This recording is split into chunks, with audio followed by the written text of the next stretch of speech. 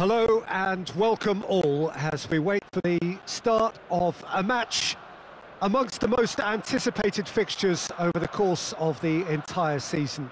A day certainly not for the faint-hearted. It is yet another edition of this long-standing conflict between two sides engaged in a never-ending rivalry. One that never has and never will lose its intensity, no matter what the context, no matter how many times these two clubs meet.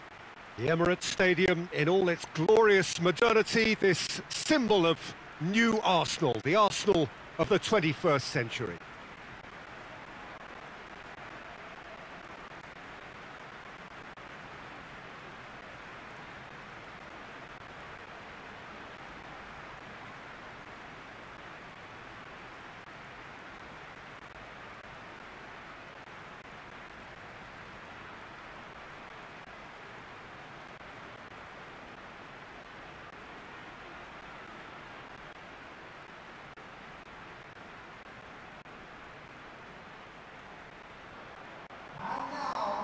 Well, this is a friendly, but a friendly only in name. Well, in games of this nature, as a player, Peter, you only want to work as hard as demanded. You don't want to have to go at it full pelt. But when the opposition is what it is, all of that kind of goes out the window. The challenge here will ask more of you, and so both teams will wish to give more than they take. It's one of those games, Peter, where if the opposition increase their effort, you have to follow it.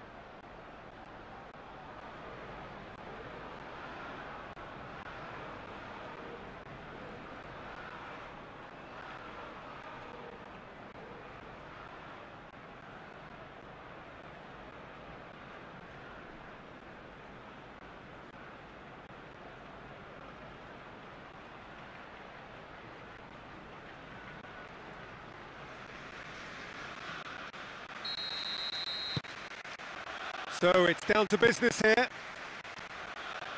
Jim, who do you reckon is pivotal? Yeah, Thiago Silva. He's a player who doesn't seem to have any weaknesses at all, Peter. He's strong, he's quick, he's technically gifted, and very comfortable in possession. What I particularly find impressive about him, though, is his consistency and his reliability. He just never seems to make a mistake. Opposition strikers could be in for a hard time of it today.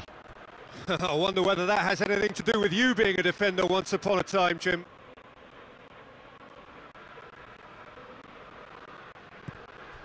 Kovacic. Jorginho. Raspilicueta.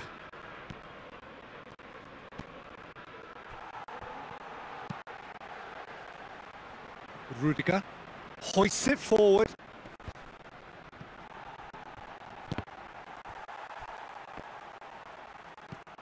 That's Raspilicueta. It's a very good battle there, terrific to watch. Tries to get it forward quickly. Things have been frenetic in the early part of this game, a lot of action high up the pitch. Well, both sides have actually looked poor going forward. We've hardly seen anything meaningful yet. Lovely bit of skill there. Well, that's not the cross he had in mind.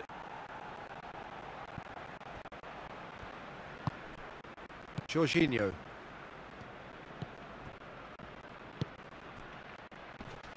Chelsea getting a lot of touches here, but they're not making much progress. And he's going long. And it's Kovacic. And here's Lukaku. And he heaves it forward. They get a throw in.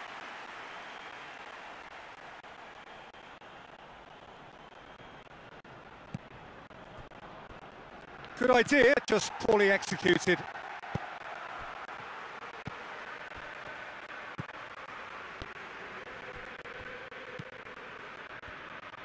And it's played forward. Chambers. Oh, that's nice. Oh, well played, he saw that coming. A real chance to break.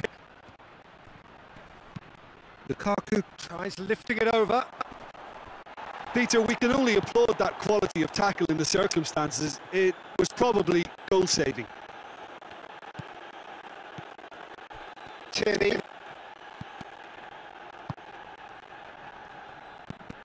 Xhaka plays it forward. And that has put a stop to that. Christensen.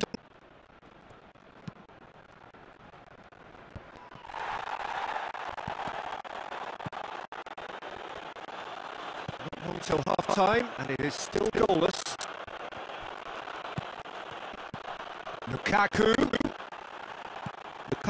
unable to make it happen for all his good intentions.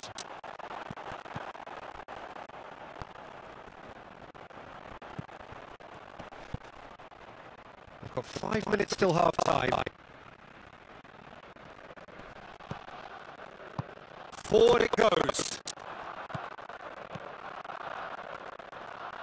And it's Chambers. Well, he's certainly caught him there. It's a free kick.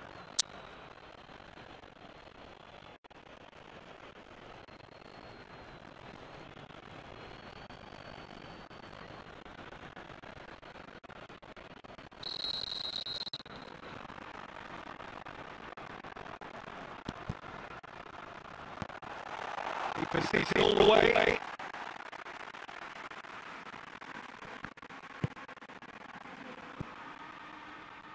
Rudiger.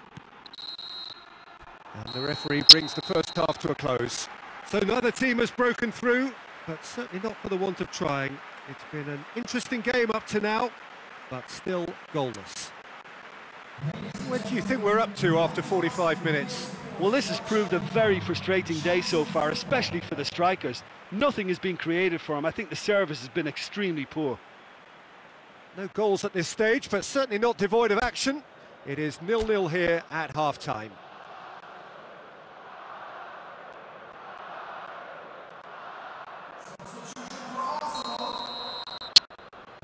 And we're off again. Well, that first 45 minutes didn't deliver as we'd hoped. Lots of effort, but a lack of quality with the finishing has left us hoping that someone can step up and produce something a little more magical. Lukaku really just wasn't quick enough then. Well, his thinking certainly wasn't. Didn't make use of what I felt were some very good options. Rudiger does well to read it and intercepts. Christensen.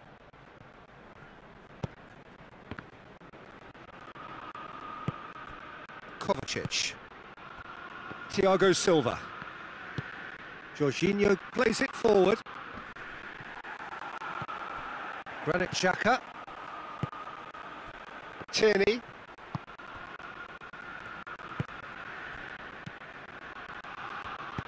Hoists it forward. It's found its way to him. He's away! Shot at goal! Good stop, that wasn't easy. Aubameyang simply didn't do anything wrong. He was thwarted by brilliance. Christensen. Gone back to the keeper. Quick ball forward. Lukaku tried to play it through. Peter, his body shape was a giveaway before he made the pass, and its obviousness was appreciated. Goes direct to the front line. Oh, well intercepted, really alert to the danger. Christensen. And here's Lukaku. Going through.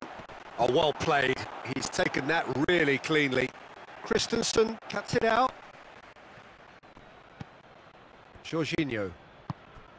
Kovacic. Well, the crowd clearly like what they just saw. Some real no-nonsense defending.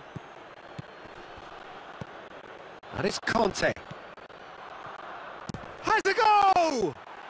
An absolute thunderbolt!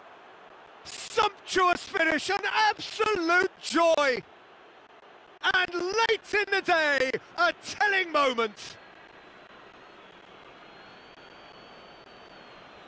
Oh, beautifully dispatched. There was no reaching that.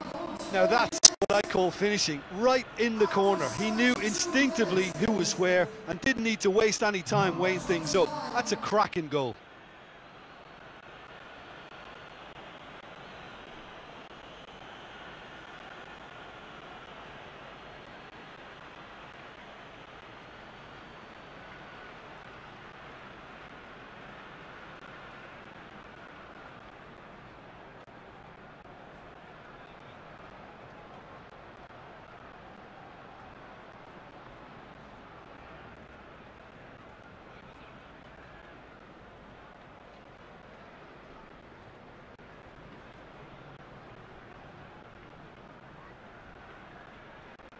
Time for a change in personnel. Well, you have to feel a little for the player being taken off here. I think he's been made the scapegoat after that, but I guess something had to be done. I suppose it did need a little change. So we have our breakthrough. The perfect display, and the old saying comes to mind, when the going gets tough, etc. Hector Bellerin.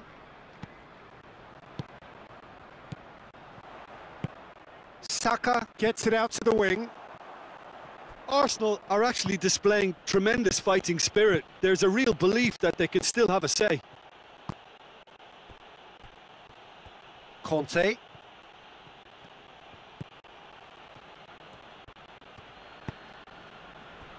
Kovacic. Conte. Kante goes looking. Tries to get it clear. Rudiger. It is looking like the end. If anything's going to happen, it's got to happen now. They need something heroic now, or a lucky break, or a kind refereeing decision. Anything. And it's played forward. Defending was strong and firm. Arsenal need to give it everything they have, kitchen sink included. Marcos Alonso. And here's Lukaku. No messing about, just bludgeoned away.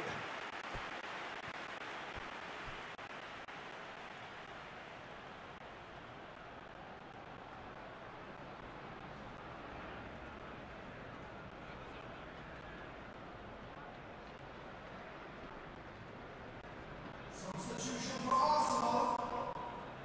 Number 32. Number 23. Aubameyang is the guilty party there. Number 25. Substitution.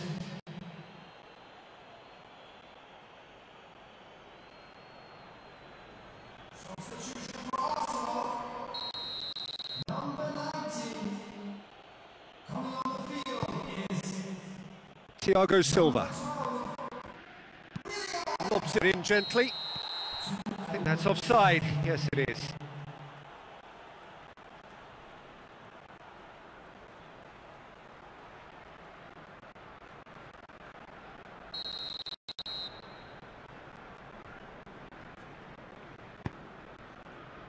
Tierney.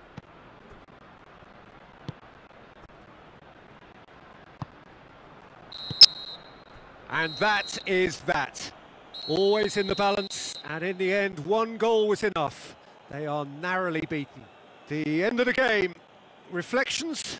Yeah, and we know that derbies can often make predictions look silly. They can take on a personality of their own, and this one didn't really deserve to have a loser. So that's it from us. Many thanks go to Jim Beglin, and goodbye from us.